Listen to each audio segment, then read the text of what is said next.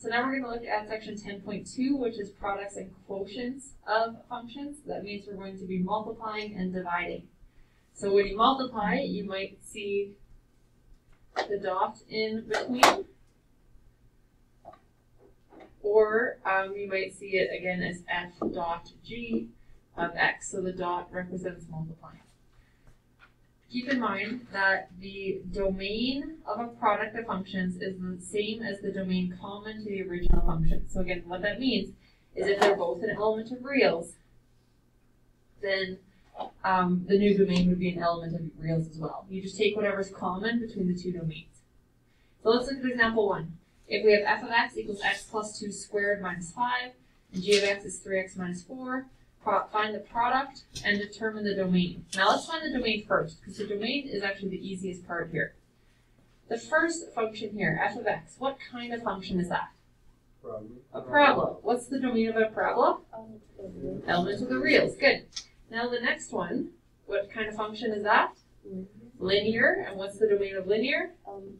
Right. So when I multiply these two together, the new domain is still going to be an element of the reals, because that's what's going to be common between the two domains. So again, you can look at each domain separately and then determine the new domain. What if they weren't similar?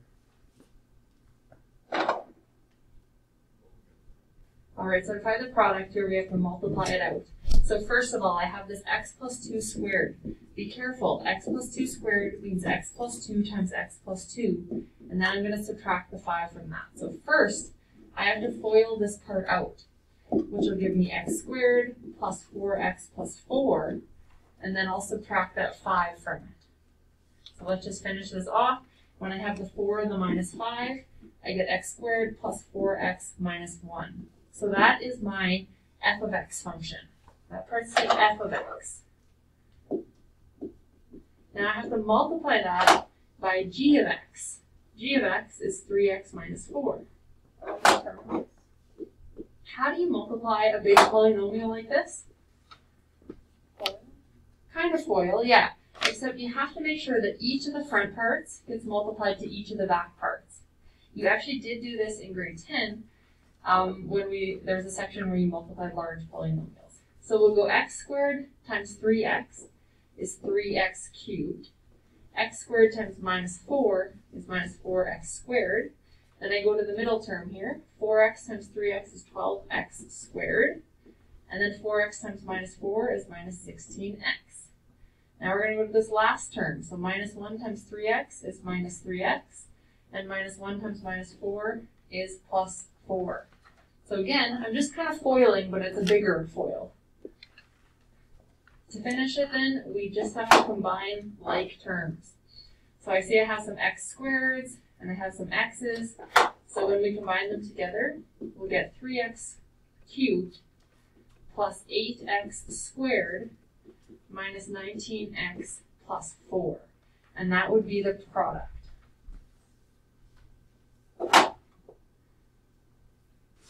So here we could find the domain, because this is a cubic function.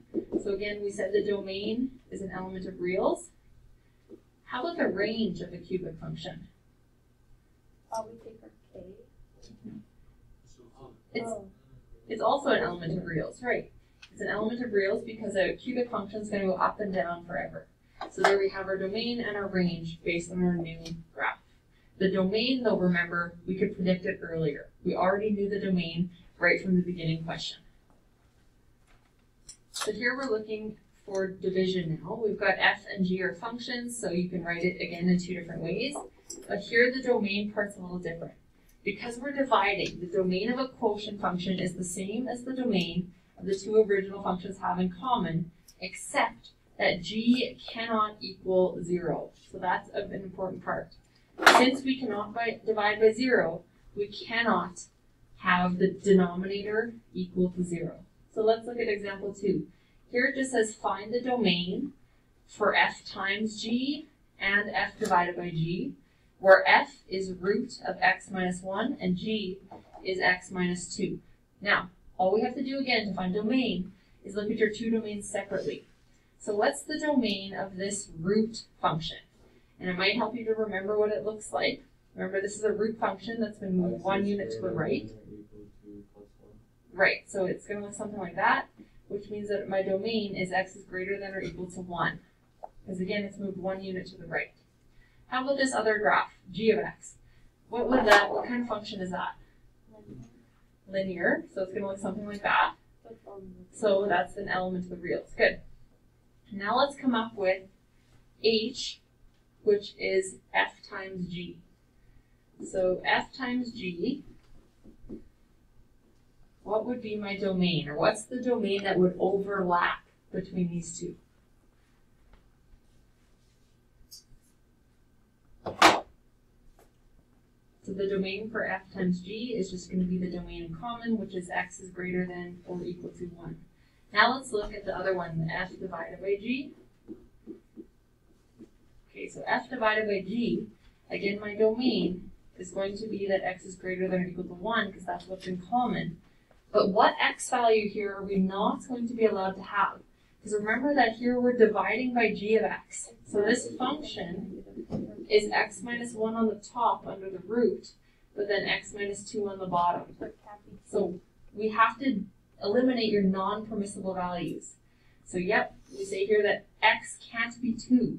Because if x was 2, we'd get a 0 in the denominator. So at the end of this, we just put that x cannot equal 2.